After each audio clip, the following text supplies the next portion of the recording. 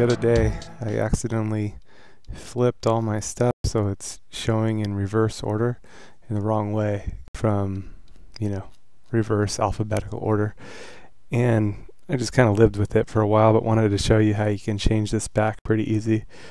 All you got to do is go to your folder, right click, and then sort by. And right here, go with ascending instead of descending. So I'll flip this around, and now it's the correct way, alphabetically.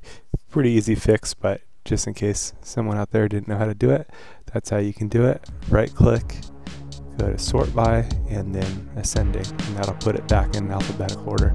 Somehow clicking through, I accidentally reverse order, and I've just been living with it for a little while, but anyway, that's how you fix it.